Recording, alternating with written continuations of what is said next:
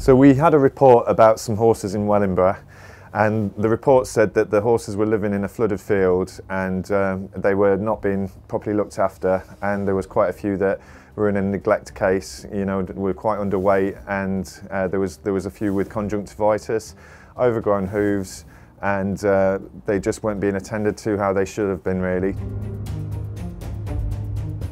The location where the horses were was quite a large piece of land, and it was quite waterlogged. There's a big river through the actual land, and also quite a lot of lakes and things like that. And it was just, I mean, we're talking probably a good couple of miles piece of land, so it was a vast area. So in able to check this, especially with the floods and things, we were able to get a hovercraft that came and sort of took us around the land, so we could get a better access to the horses. We also used RSPCA boats to go out and check the horses, and we also used a drone for the footage, just to get a good proper view of everything on the land and to make sure there was exactly, you know, how many horses we thought there were, which was 43. They were quite malnourished and they didn't have much food at the time, so while we were waiting to get the horses off, we organised quite a lot of hay for them, which I was able to get out to the horses to feed them just while we were waiting to go out and collect them really.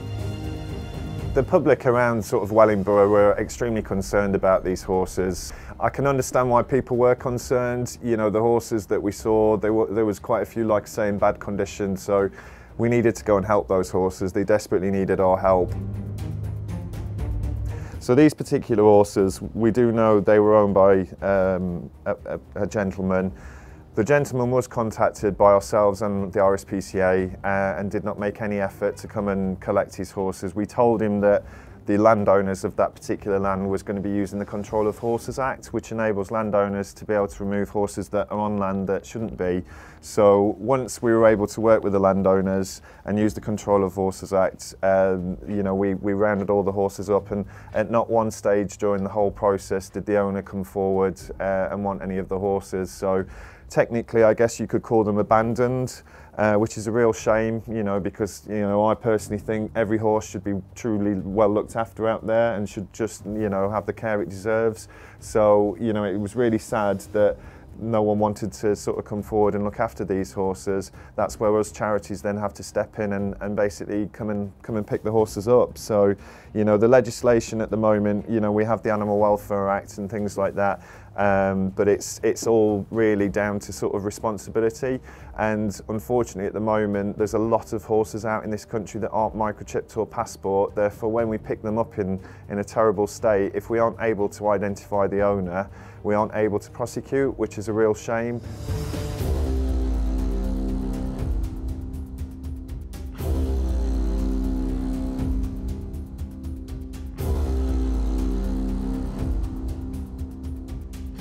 We were able to get all the multi-agencies together and go and work out a plan to get those horses off, which was never going to be easy. On the day, I had lots of worries about this particular job, just because of the size of the land and the type of horses we were dealing with. You know, when you've got horses that are unhandled, it's not like you can just go out and put head collars on them and bring them all in. So on the actual day, my job was to go out and just try and catch a few of the horses, and the plan was to get those horses and hopefully the other horses would follow. Some of the horses did follow. The ones that we were reluctant to, we then had to go out and basically create a giant human chain and then just slowly walk across the land, flushing the horses from the land into the area that we'd set up the corrals and the pens. Once we'd got them in the pens, and all the horses were caught, we were able to get the vets to go and process each horse, work out what each horse needed, and give treatment as and when was needed on the day. And then we were able to load the horses and safely get them on the sort of transporters to send them to a safer place and get them out of that area. So out of the 43 horses, World Horse Welfare were able to take 25 of them.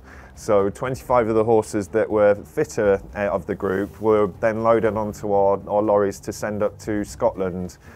Because it was quite a long way to go, that's why we sent the sort of healthier horses.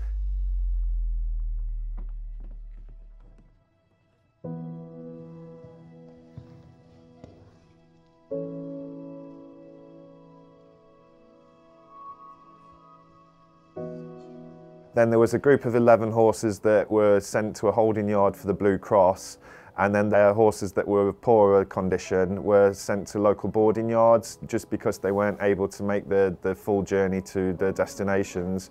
They'll remain in those holding yards until they're fit and able to be moved to a rehoming centre. So hopefully, you know, once these horses all get to the rehoming centres, hopefully we're really hoping that people will come forward and maybe offer them a good home. As a charity, you know, we can, if we rehome horses, we're able to take in more horses, which enables us to do great work for all the horses out of there. Sweetheart.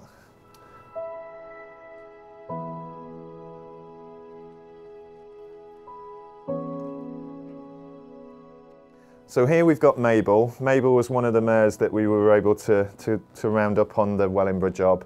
As you can see, she's in extremely poor condition.